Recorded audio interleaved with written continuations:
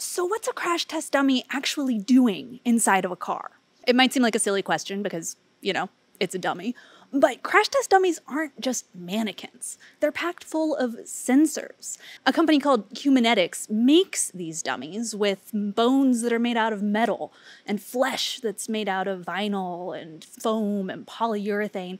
And all these materials are chosen and combined to emulate not just the look of a human body, but the squishiness, the bendiness, the movement, the weight, so that you get a crash test dummy that doesn't just look like a person, but moves like a person would in an accident. Data on real human bodies, including cadavers put through their own crash tests, is used to inform the design of these dummies. So then, in a crash, all the sensors inside the dummy take the data of what a human body would experience in that same crash.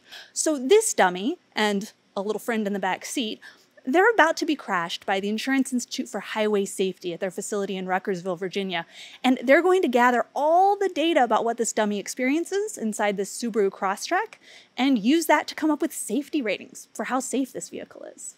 Doing crash tests like this is expensive. There's a ton of setup, precise measurements of the car before and after, and of course, a car gets destroyed each time.